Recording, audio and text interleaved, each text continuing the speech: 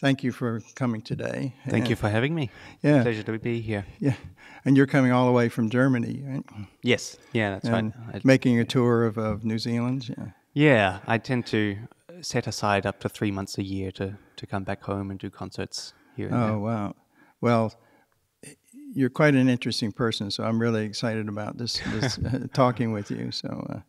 So probably my first question would be, what were your early years growing up in a musical family? Because I know you got a lot of brothers and sisters, and probably very strong mother and father. So. Yeah, I think it was probably quite a unique upbringing. I'm the youngest of 7 kids, and grew up in a household that was just full of music. All of them had instruments of their own. There were 4 violins, 1 flute, 1 guitar, several of them playing piano as a second instrument, singing, everything in the mix except cello, of course. And so there I came along, and already at the age of 3, I think I had selected the cello to start as my main instrument. And it was all musical from that point onwards. So that was more in the Celtic and... Yeah, that's right. So it was because of our unique combination of instruments. Celtic music seemed to be the most natural genre for us to jump into, to be malleable for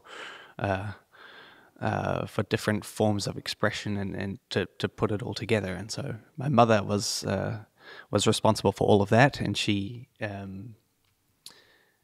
was the one that cultivated all this music into our family to begin with, because she had initially studied piano performance as a student at Auckland University, and as along the side of becoming a mother, ended up influencing that and making sure that was a big part of our family.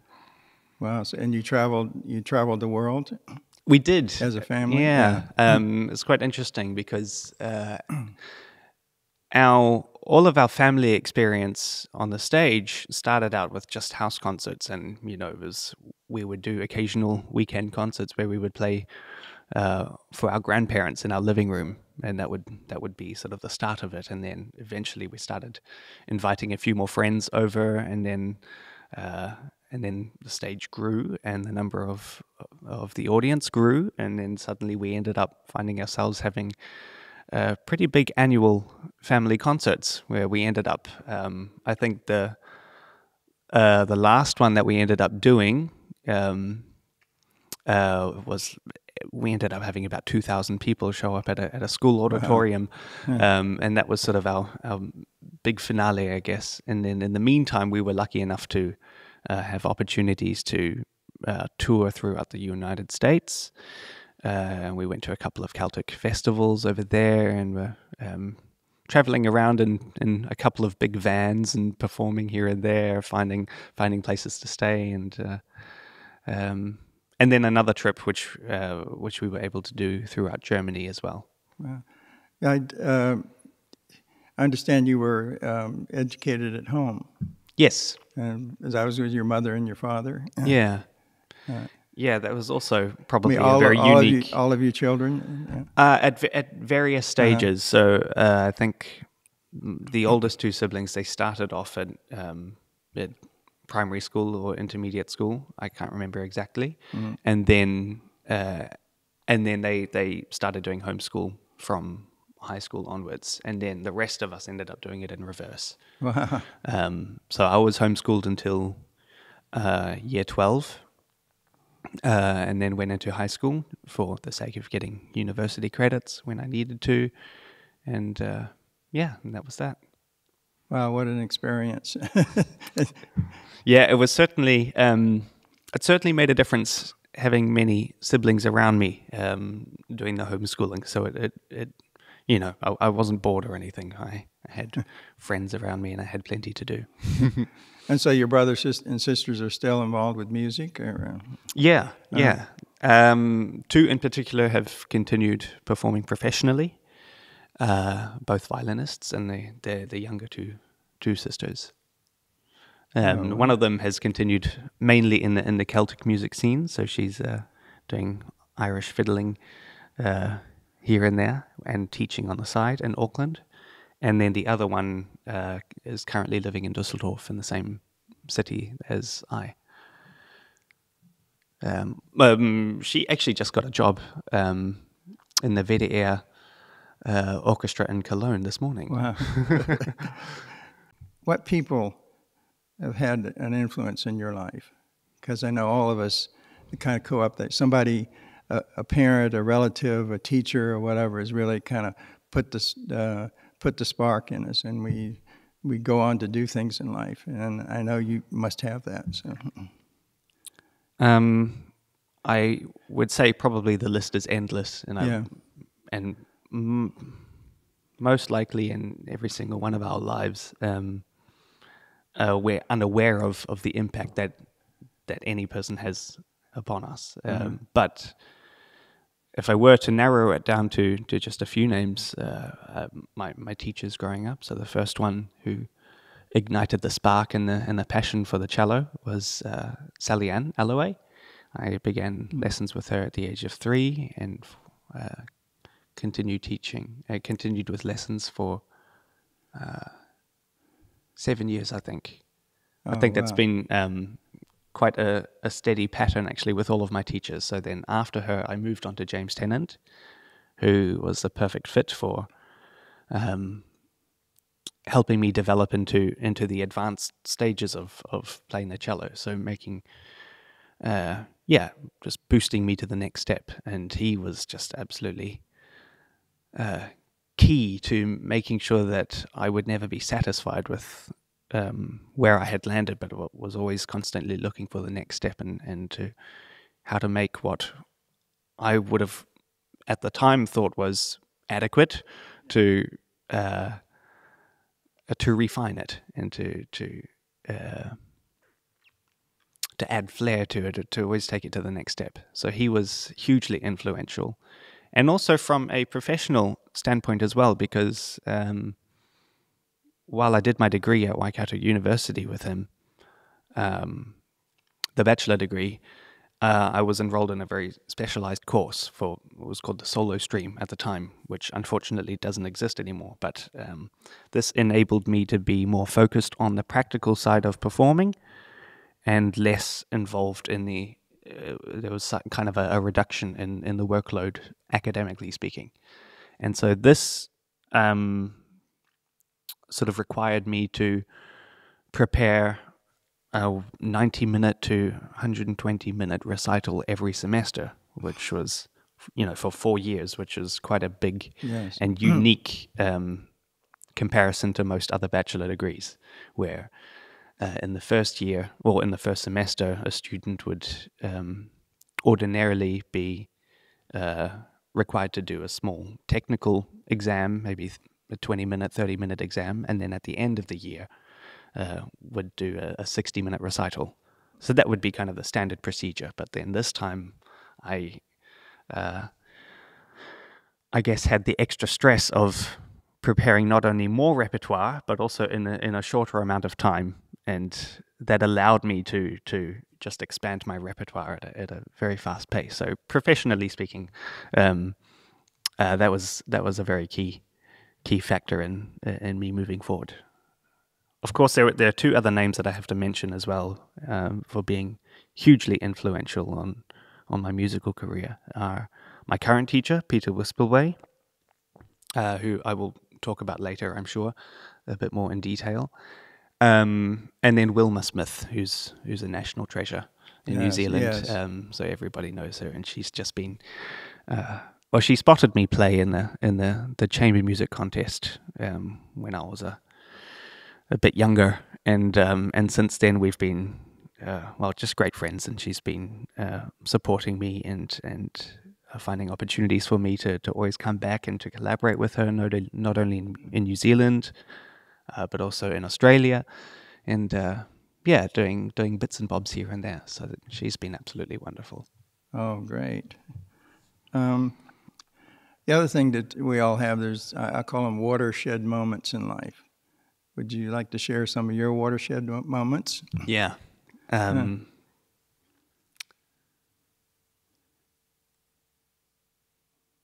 Probably the first one that comes to mind is is the competition win at the chamber music, the National Chamber Music Competition. I was 13 at the time, and I played in a piano trio called Solitinsky Trio, and that was indicative of Shostakovich's best friend at the time, and we chose that name because we were playing his second piano trio. And this work was perhaps the first work that cut really deep into my soul. And as a young teenager, I think this is the first work that actually created a personal impact and kind of showed me what sort of a depth classical music can have. And we worked like crazy for months on end just to make sure that we had that up to a really, really tight level. And so that was a unbelievably rewarding moment to win with that as well. I mean, winning was just a cherry on top, but just to have that experience of working at a piece so much in detail and in depth for a long time, and with some very dear colleagues, which was Delvin Lin and Ray Ong. So the win was just the cherry on top. I mean, I don't know if we even entered the competition to win, but just to have that opportunity. That was probably the first big watershed moment. And it must have been really quite inspiring to you, the collaboration of working with a team. And that was probably the experience that got me to fall in love with chamber music as well, particularly the piano trio. So that's my favorite constellation of, formation of a chamber group to play. So. Oh, wow. And are you going to be, you're doing a lunchtime concert. Are you going to be doing any of these pieces? No, unfortunately not. Today's lunchtime concert will be featuring a bunch of the solo repertoire, and so I thought it would be nice to start out with a Bach suite, or at least half of a Bach suite. Mm-hmm. And then there are a couple of pieces which I chose to put in because it sort of celebrates a new release of my CD, which has just come out a couple of weeks ago, and this CD was recorded during the COVID period in 2020, actually, and took some time to be processed because of a couple of problems, a couple of obstacles along the way. But the album is called Solitary Fables, and it sort of tells a short story through each piece of solitude, which, coming from the idea that it's only solo repertoire. And so there are a couple of pieces that I took out to put on today's program, which is the Isai cello sonata from Eugene Isai, and Ligeti, two solo sonatas. And then to finish off is one of my all-time favorite works, at least for solo cello, is the Kodai cello sonata, which is just very familiar with that one. Yeah. One big thing I wanted to talk about was you've relocated to Germany, and you received your master's degree from the Robert Schumann Hochschule for Music in Dusseldorf. And your teacher is a world-renowned Peter Westberley, who you mentioned earlier. Tell us about your experiences there and in Europe. Yeah, certainly. It's been a wild one and a crazy ride. Yeah. He's a wild Dutchman. Huh? He is, yeah. And it was kind of by chance that I came into his class, because after I had finished my bachelor degree in New Zealand, I had taken a year off and decided to travel a bit and have lessons with various teachers abroad, including in Europe and also in the States as well. And while I was in Germany, I was stopping over in Düsseldorf to meet a friend who had actually studied with me in New Zealand. So I went to stay with him for a couple of weeks in Düsseldorf, and I knew I was very much aware of the rapport that his teacher had, which was Peter Whisperway, and so he just asked me. He said, "Oh, should I organize a lesson for you?" And so I, without words, just kind of nodded my head and said, "Yes, absolutely. Please, let's set it up." And I think I had just arrived in Germany at that point, so still had jet lag. I was hadn't really touched my cello at that point because I was just hoping to have a couple of days of, recovering from the tedious travel. And then, lo and behold, I get an email from Peter, and he says, "Okay, please meet me in so and so this room at 11 p.m." So, goodness, okay. Hope my jet lag's going to allow me to perform okay. And this is, again, a couple of days after I had arrived, so I hadn't really practiced. I hadn't really done a lot of preparation, so it was all quite a last-minute thing. And so I went to play for him. I went to the lesson at 11 p.m. and we had an hour, and it was just wonderful. At the end of the hour, he said, "Come again tomorrow, same time." I thought, is this? I thought to myself, is this a kind of a standard European way of running things, or just having very very late lessons? I don't know. But I just said, okay, I'm not going to argue with you. I'll come. And so after the second lesson with him, he said, if you want to come and study here, I've got a spot for you in my class. And we hit it off in a lesson. So I didn't have any answer other than, absolutely, I'm coming here. So that made the rest of my trip very easy because I had already made up my mind. It didn't really matter who I was having lessons with beyond that point. So I auditioned and I stayed and I did the German course and continued studying. And that was just great. And being there in association with other musicians and performers and composers and what have you. So yeah. Actually, I will tell you about a pretty extraordinary coincidence, which was unbeknown to me at the time. But I'll go back to early childhood days and just beginning with just starting out with the instrument. And so I learned through the Suzuki method, and with the Suzuki method, there are big organizations which have a lot of group lessons, and they do a lot of group events. And there was one particular girl that I had met starting out, and she was a Brazilian girl, but born in New Zealand. And we had started at the same age and at the same level, and we ended up being very good friends for a couple of years, and doing big town hall concerts, sitting next to each other in those cello groups. And then eventually she had to move away, and she went to Brazil with her family, and I never heard from her again. And I just assumed as years went by that he probably gave up cello a long time and is doing something else. And then well, as it so happened, I arrive in Düsseldorf and I start studying, and guess who's in the same class all those years later? Oh, is wow. exactly the same girl, Marina Martins, who's today an extraordinary cellist. She's just brilliant. So that was a fine chance. Oh, wow. Another one I like to ask is, what fellow musicians do you admire and respect, and why? The first one that comes to mind will have to be Sam Lucas. He's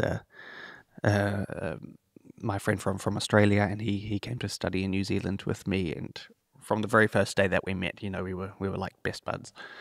And he's the reason why I ended up in Düsseldorf, and he's still there. and we've had very similar growing up experiences. Like, he was also the youngest of 7 kids, and we both had a border collie dog that was the same age, and there was kind of an uncanny number of similarities that we had. So it's always been very admiring watching him and his career develop. It's kind of very nice to hear that for me from too. you, rather than say, "Oh, Yo-Yo Ma" or whatever. You've got Yeah. Next one I know is close to your heart, and I know you'll probably talk for hours. Was your weapon of choice? Yeah. Talk about that a little bit.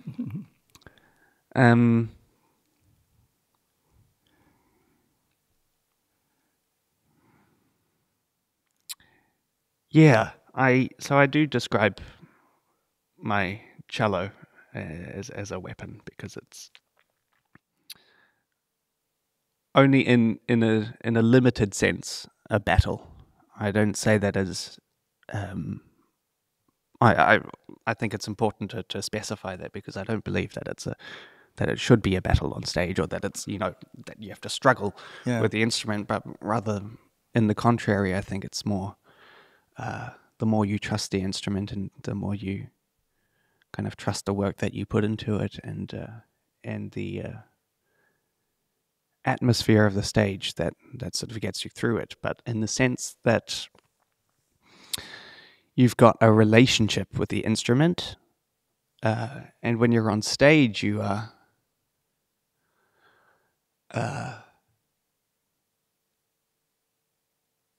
you're fighting the spontaneity, and you're fighting the performance realm, which is something that you cannot find outside of the stage.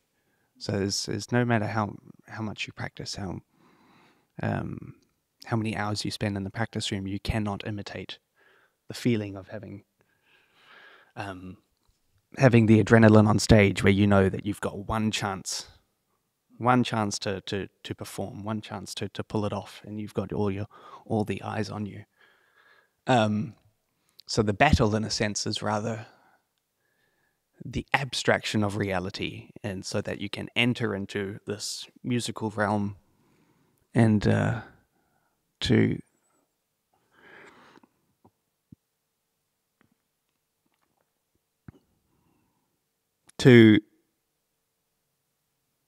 fight that performance atmosphere together with your instrument, so not against the instrument, if that makes sense. I don't know if I'm being clear with this, but there is kind of a very, very specific and limited sense that I mean with that weapon of choice. And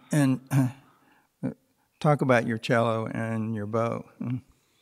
Yeah, I play on a Rainer Beilharz instrument,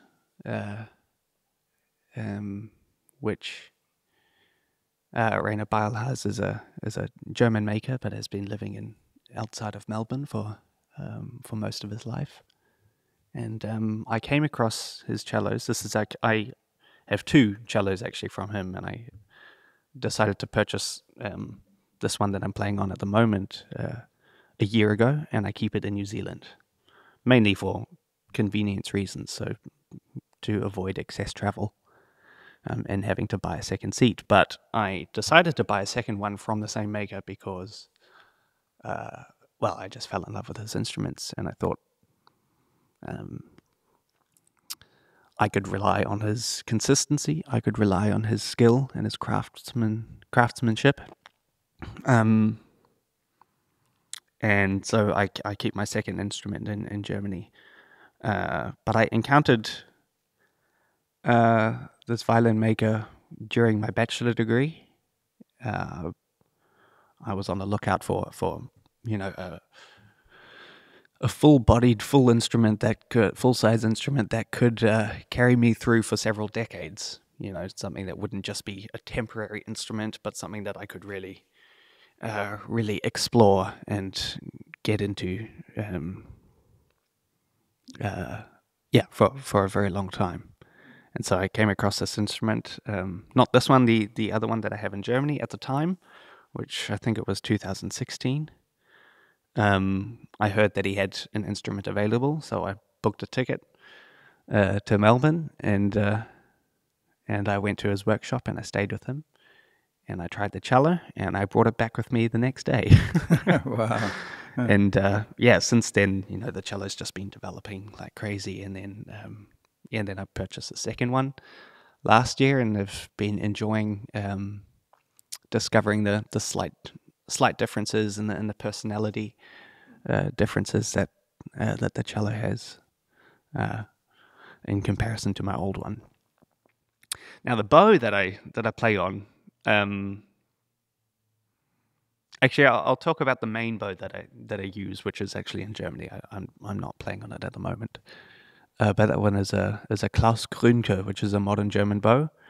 I think he's established quite a name for himself in Europe, and I sort of bought this bow on a whim, sorry, because while I was still in New Zealand, the Vienna Piano Trio, which has since then unfortunately disbanded, but they came to perform in New Zealand, and I was captivated by the cellists playing.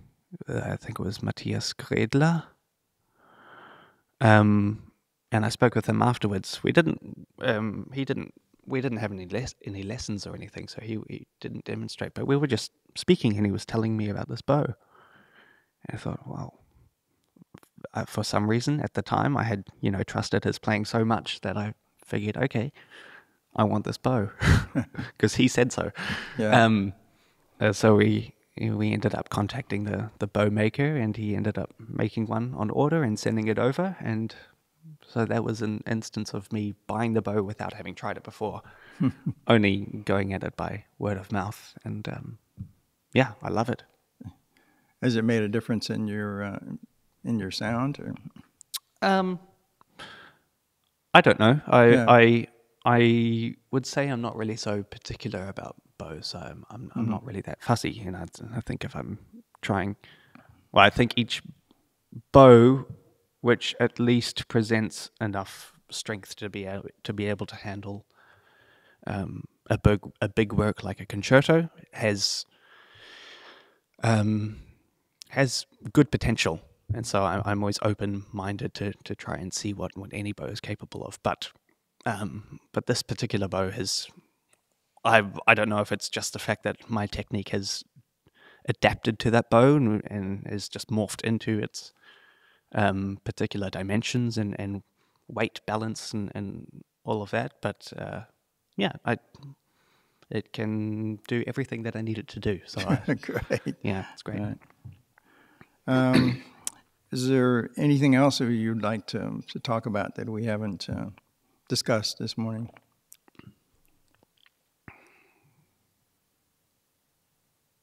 Oh, I would just talk a little bit more about Peter Wispel, Yeah. and sort of examples of how he's been very influential and inspirational to me, which is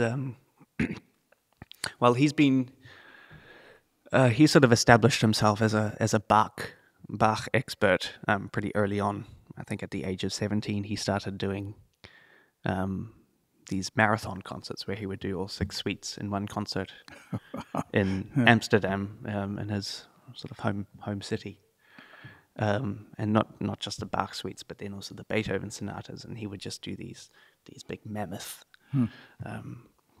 programs. And back in the time, I think audiences were pleased to hear these things on repeat. So he would do these concerts annually. Whereas I think there are a lot of concert venues which are saying, "Oh no, we had the Bach suites just a couple months ago, so we don't want to have them programmed for another few years." But at the time, everybody, it became a big thing and a big feature that he became particularly famous for these. And of course, decades later, he's still doing them, and I think he did a legendary row of series of concerts at the Melbourne Recital Centre in 2017 or 18, unless I'm mistaken, which I unfortunately wasn't able to go to. But he did 3 concerts in 3 evenings. And the first was all 6 Bach suites. In the second concert, the next day, all 5 Beethoven sonatas. Then in the third concert, he did not only the 2 cello Brahms sonatas, but also arrangements of the clarinet and violin sonatas as well. All of which by memory, of course. Yes. So that sort of gives you an insight as to his wild nature and formidable, very formidable, and just able to enter his own world in an extraordinary way on the stage. And so I've taken that to heart, and that's been a big boost of inspiration to me, at least from a performance perspective. And last year, I had been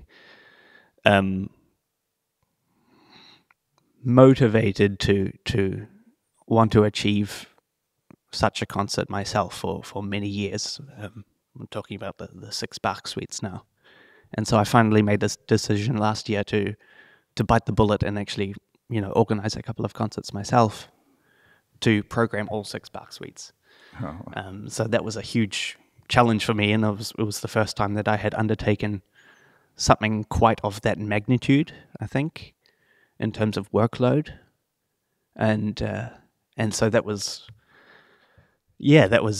extraordinary that I was finally able to get a good, decent chunk of time to be able to work with him in detail on all of those suites for several months on end before finally getting to those concerts. So that was... Maybe in the future we could divide him over.